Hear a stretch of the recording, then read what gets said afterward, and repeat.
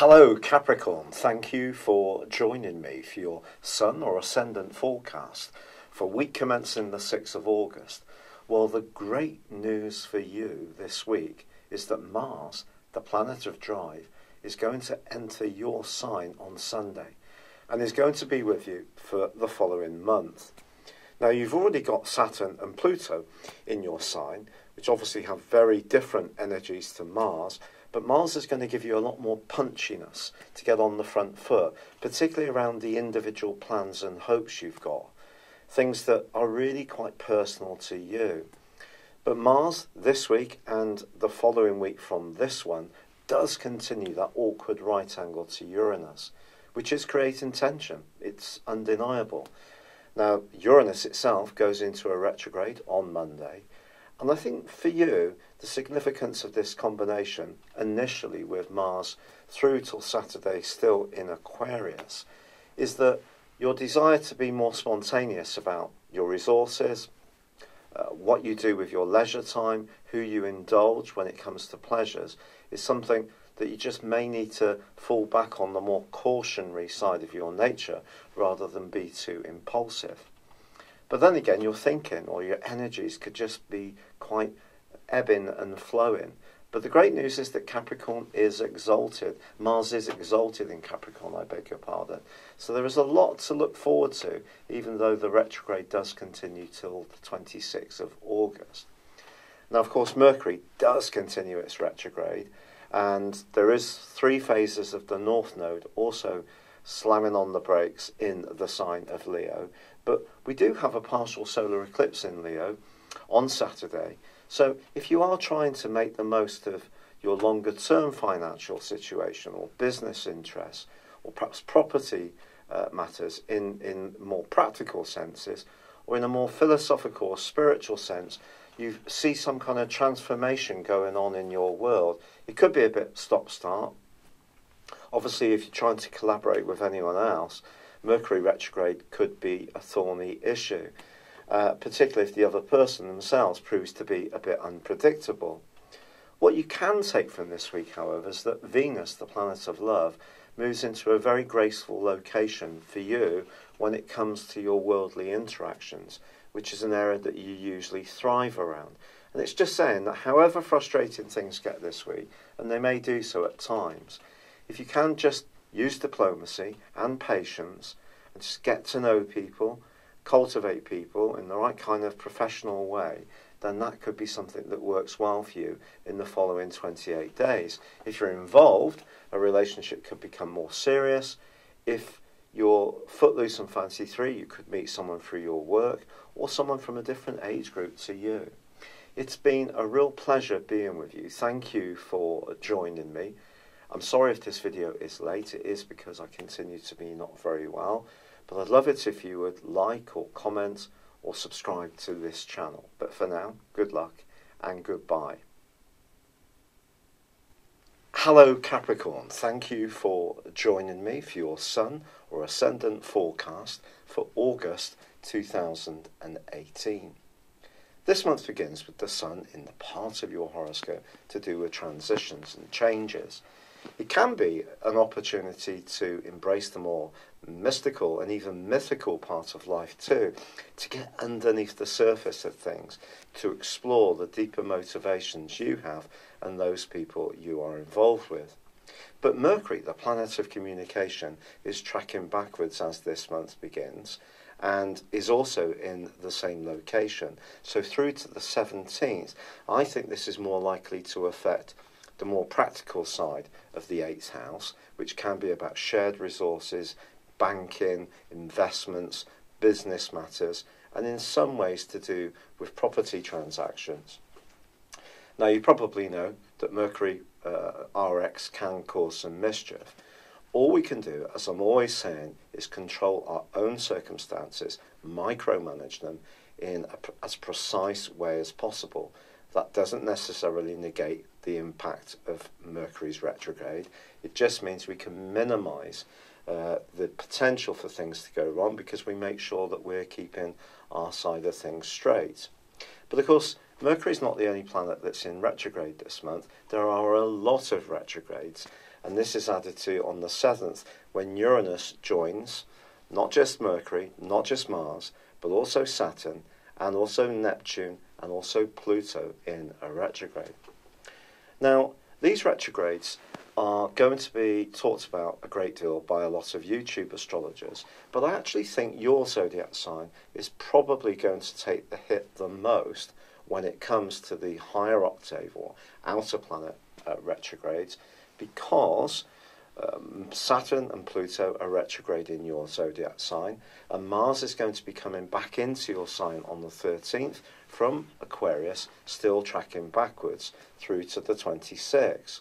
And also the North Node, the point of destiny, that is also going through 3 phases of its own retrogrades this month in that 8th house. So there's little doubt about it that in the case of your sign, I think it is something to be really mindful of. Saturn's about structure, Pluto is about power.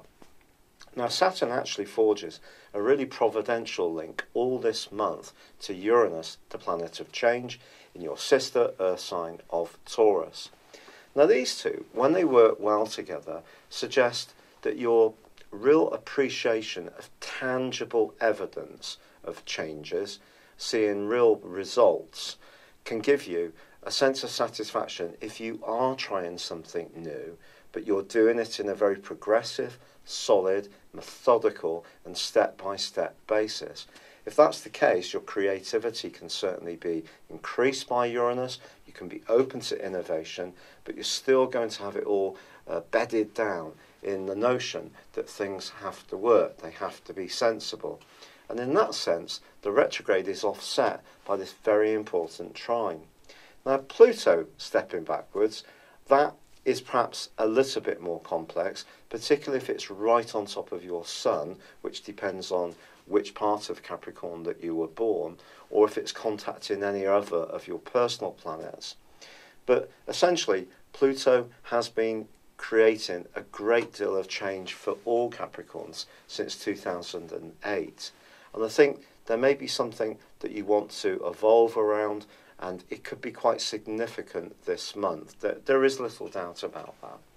But I still feel that the most important retrograde this month is going to be around Mars, because Mars is in a tight right angle with Uranus for the first 3 weeks of this month. Now, these two have been aggravating each other off and on since about the 2nd week of May.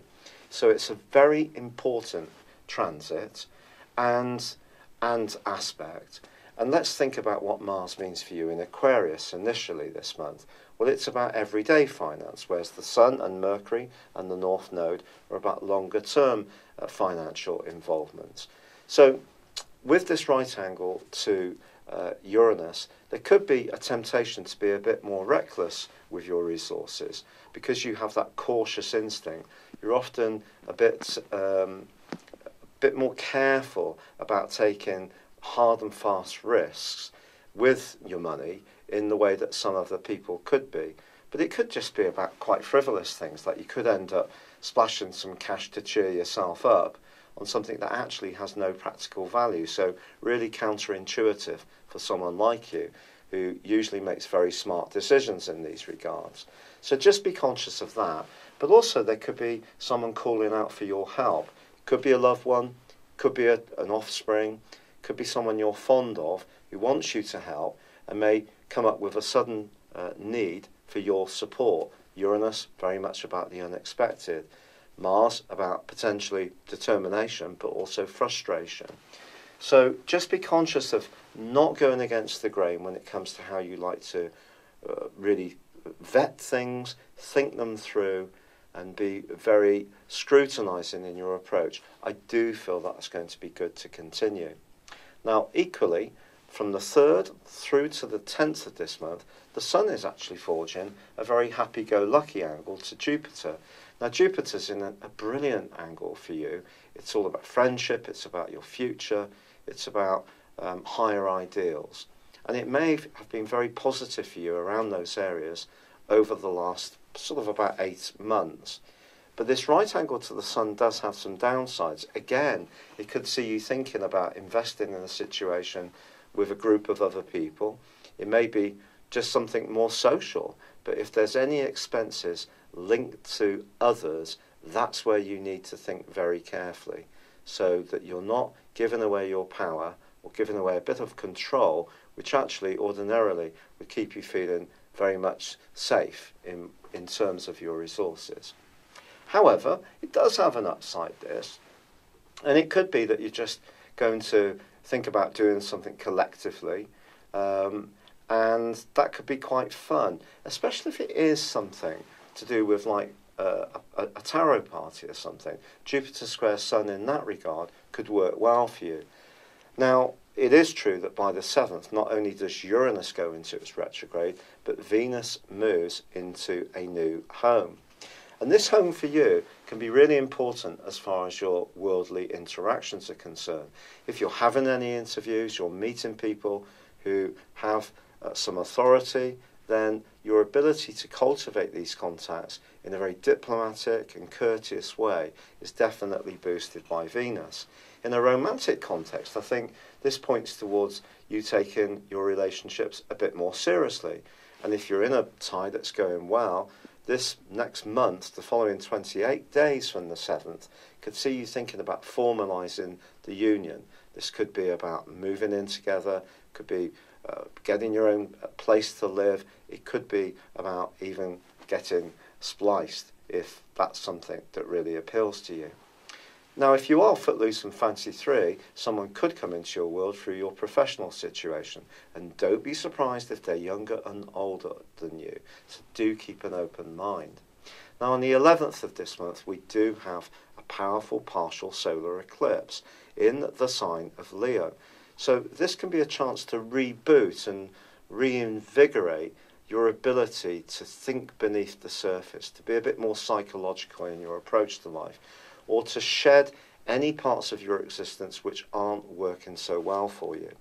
Now, with Mercury still tracking backwards, it could be a case that you are waiting for some money to come in, or someone's proving a bit tricky around a business matter. But by the 18th, things can improve. By the 2nd of September, I think things will be much clearer for you once Mercury comes out of shadow.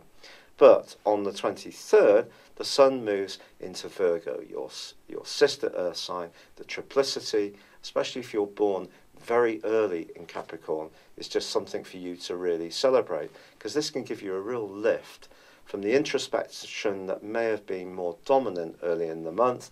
Now you can feel more adventurous, more free-spirited. You may want to travel, explore higher education. If you're involved in teaching and training, these skills can be really beneficial for you in the times to come. Now, on the 26th, there is a full moon, but it's a full moon that's going to intersect that fabulous angle between Uranus and also Saturn, your ruler. So I think when it comes to the ideas that can get exchanged, the everyday ideas, I think if you just take it to being open-minded about new ones, and also running them through your vetting system, which is very much about, come on, what's real? You can survive this full moon really quite well. Mars, however, comes out of its retrograde on the 27th and is going to be with you from the 13th of this month for about a month, come back into Aquarius about the middle of September. So for now, Mars in your own sign is going to give you a lot of feist, a lot of desire to push on, a lot more desire to be individualistic, which is good, but it is in contrast to the partial solar eclipse in Leo, which is about your close involvement. So it could be a bit of a pinch point if you're in a tie where you don't feel you want to make that next stage of commitment, and you may feel that you're being a bit hemmed in by someone's demands, and your need for individuality and space is being thwarted. Then I think Mars moving back into your sign and then coming out of retrograde on the 27th could see you in a much feistier frame of mind, along with the Sun going into the sign of Virgo, and the more free-spirited side of your nature can definitely emerge as this month draws to a close.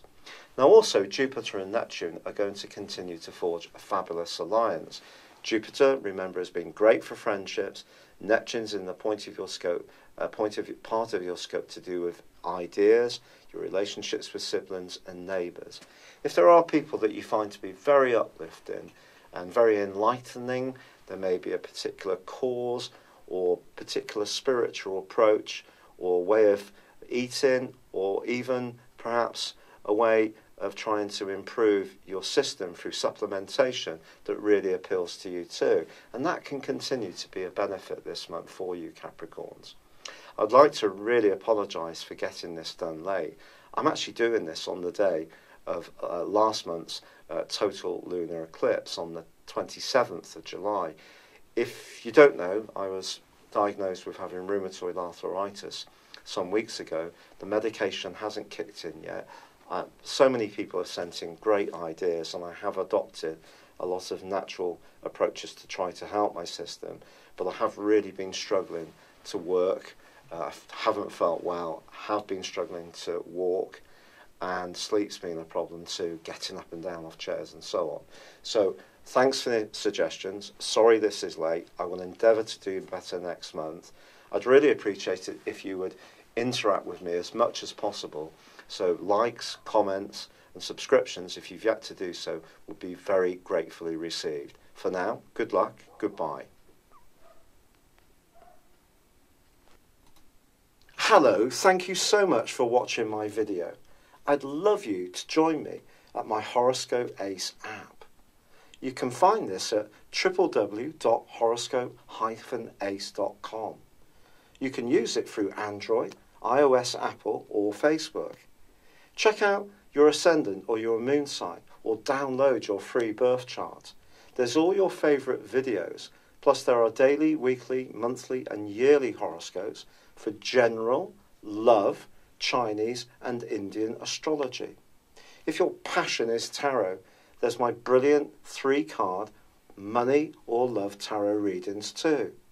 And it's all there at www.horoscope-ace.com. Thank you.